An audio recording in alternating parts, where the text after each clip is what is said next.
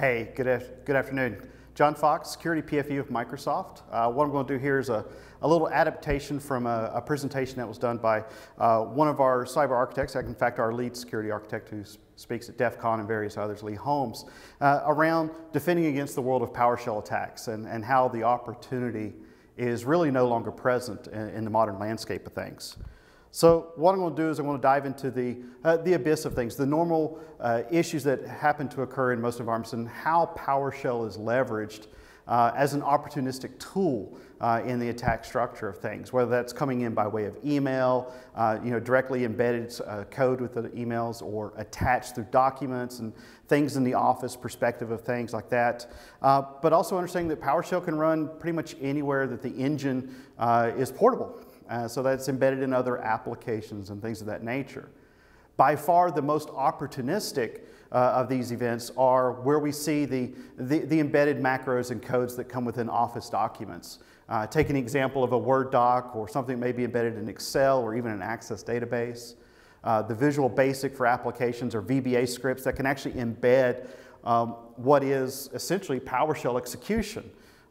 Simple little macro, has a little bit of code, calls out, runs as the user, in many cases that administrative user having local rights that allow for not only things to occur locally to take over that system, but also happen to span the network in multiple systems, allowing the potential attacker or the command and control system to scan the network, find the sweet spots, find that data, and actually perform the exfiltration back through this user's email account or some of the other things that they might be using from an application stack.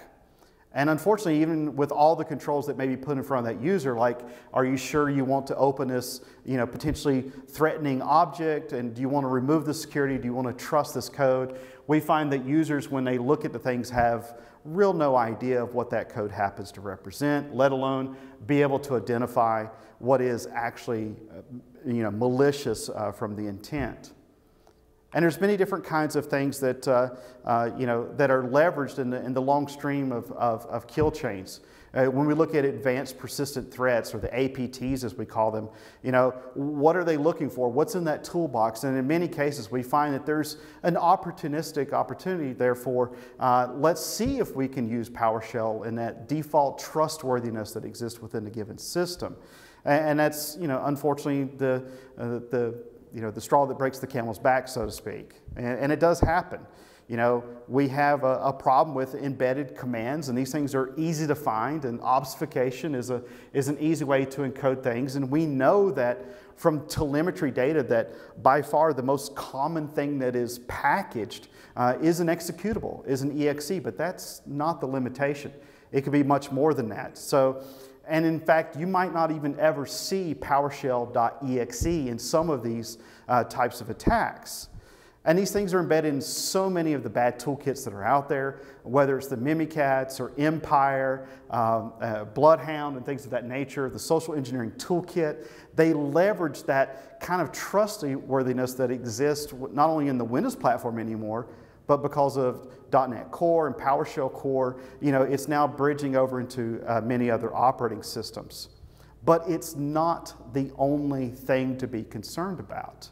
When you look at the attacker's little playbook of things that, as exploitation options, PowerShell is just one of those. You still have all the other scripting languages, you have the other methodologies that are in place.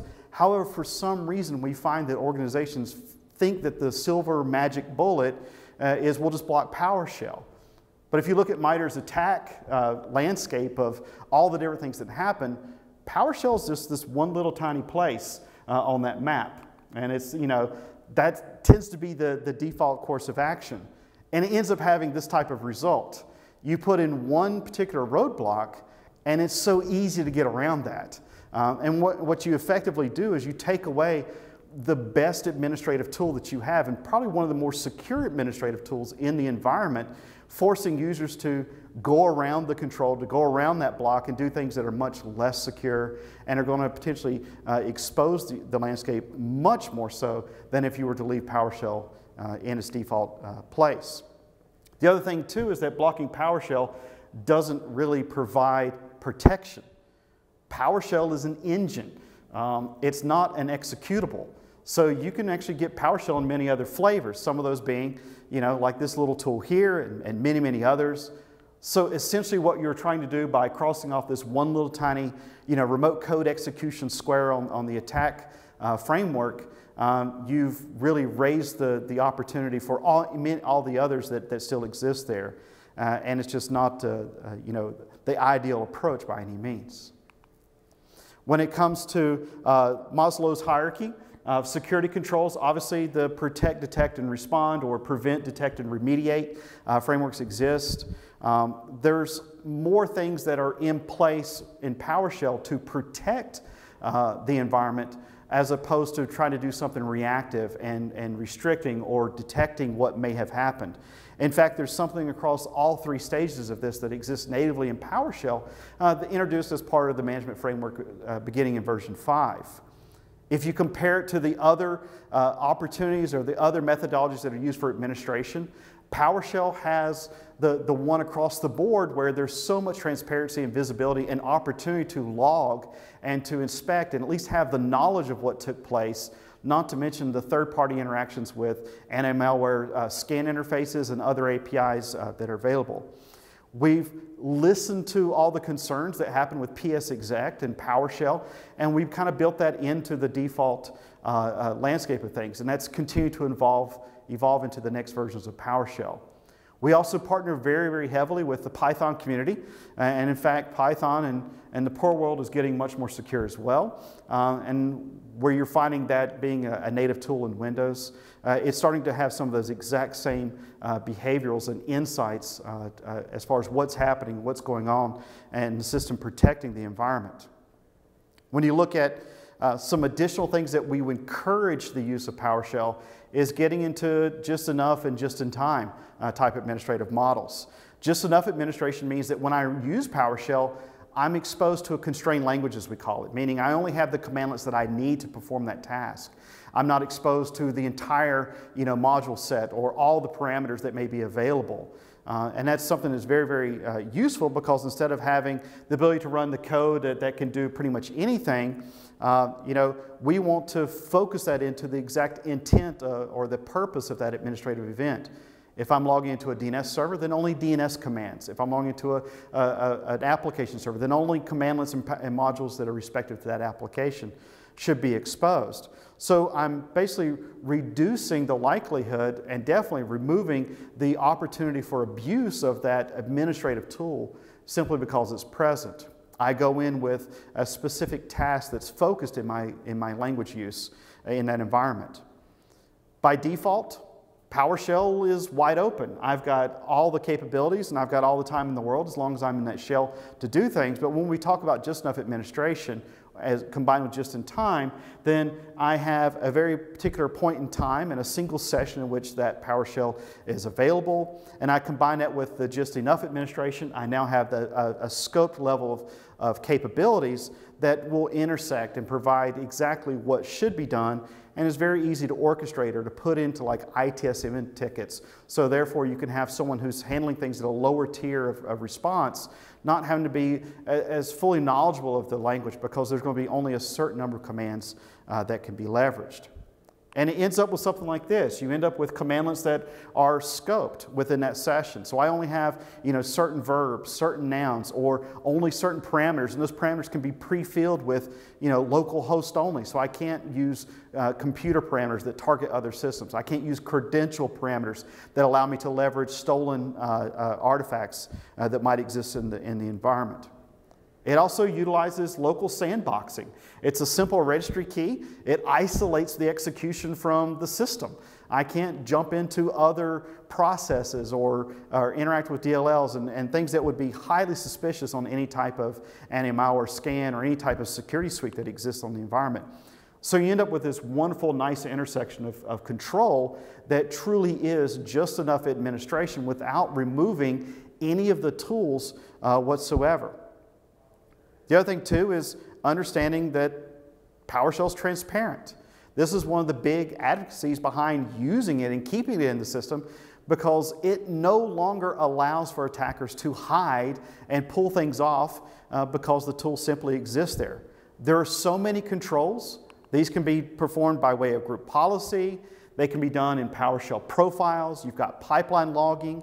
You also have system level transcripts that can be done in different ways. And then even within nested script block logging, you have the ability to, even though there may be something that's encoded, obfuscated in a way that a user may not know is happening, or maybe it is the attacker, the adversary who's trying to run something and get around all the controls, it's still in the clear text for the system that's sitting underneath everything. So when we look at something that's been obfuscated and how it's stored in the event log, yes, you've got an embedded invoke expression that may have some bad things, but the reality is that now the system no longer stores the events in this fashion, which are hard to detect and hard to run analyzation against. You actually get the clear text of what it was translated into. So now that you have the ability to search for certain verbs or keywords and obviously see exactly what took place on the system, and you don't have to store these logs on the local system, which may be compromised, where the attacker could remove the evidence. This can actually be sent to centralized systems or collected through various third-party SIEMs. And then the extra added benefit is if you take some of the third-party anti-malware, especially like Defender ATP, something that's heavily obfuscated now goes into the anti-malware engine, and even though it looks like a bunch of gobbledygook to the users, it's something that's going to be understood and blocked by that Defender engine. With, of course, that same result happening in the log, that we had something that was this big, massive script block, obfuscated into characters that no one would understand, but it's actually been blocked, it's been learned, it goes into the telemetry, the learning elements underneath that system, and then it shares that intelligence to the rest of the protected systems in your environment. So where you may have an initial host, patient 0 or patient 2 or 3, the likelihood is over a short number of seconds, that information is shared to the rest of the environment and is protected. There's useful events that make it very, very simple. It's only a couple of there that have to be done. And you don't have to deal with the complexity that came with trying to block some of the things with your security controls that limit the functionality of the environment, because every time you add a new rule or a new control, as this sign kind of indicates there's always a way around it. So even though you block all the other wheeled elements from the sidewalk environment, there's still that one admin who knows how to ride the unicycle. And because unicycles aren't explicitly blocked, of course he can go on his merry way. With combining PowerShell with some of the other security suite elements that are native to the operating system now, again speaking of Windows 10 and Server 2016 and moving forward, it enhances that capability of protection. And the constrained language mode, which jumps in, of course, limits what can potentially happen. And then logging can be done secure, so if you are passing credentials or you are passing certain strings that you don't want to find in the logs, those things can be protected as well, or sent to systems where the Security Operations Center or the people who should be able to see those details or at least be privy to it aren't obstructed in any given way. We also have the ability to scan your scripts or scan your environment at scale. There's available gallery objects that can then be used for scanning script repositories, scanning code, running this in real time against the environment. And when it comes to like looking at injection hunter type tools, the ability to scan that repository and look and actually tell you line by line where something is obfuscated or something is malicious, something that is almost impossible to do from the human eye level or human intelligence perspective. So you can run this against entire repositories in your given environment. And it's a very, very powerful thing when you look at the injection hunter module that's out there. These same tools are now compatible with and work within Visual Studio Code. So now if you're using a single development platform in your environment, you're basically checking off all the boxes that are needed from a security perspective in that given environment. And the other thing too is there's default behaviors that prevent the old known baddies that still exist out there. One of the biggest, of course, is downgrade behaviors. You can control and block downgrade, meaning, well, I know that what I need to do is bad, and the only way to really pull it off on the system is if I downgrade to version 2 or version 1 of PowerShell, or go into some weird .NET obstructs that are out there. And that was a fun playland for quite some time. But what we've ended up creating in the world that promised a lot of freedom for attackers, because PowerShell is native to the OS, it's always in the system, administrators have constrained access to it whatsoever, we've actually delivered what we call slavery, in that it's no longer an attacker's tool. It really is one of the most powerful things in the administrator's toolbox. And there's all kinds of comments that have been placed out there by some of the more notables in the world of cyber, and even from the dark side of ATPs. And the one that I want to close on is probably one of my favorites. The transparency is so good in PowerShell now that now adversaries are looking into other languages, other methodologies with less or no security insight, just because it's become so well. Thank you.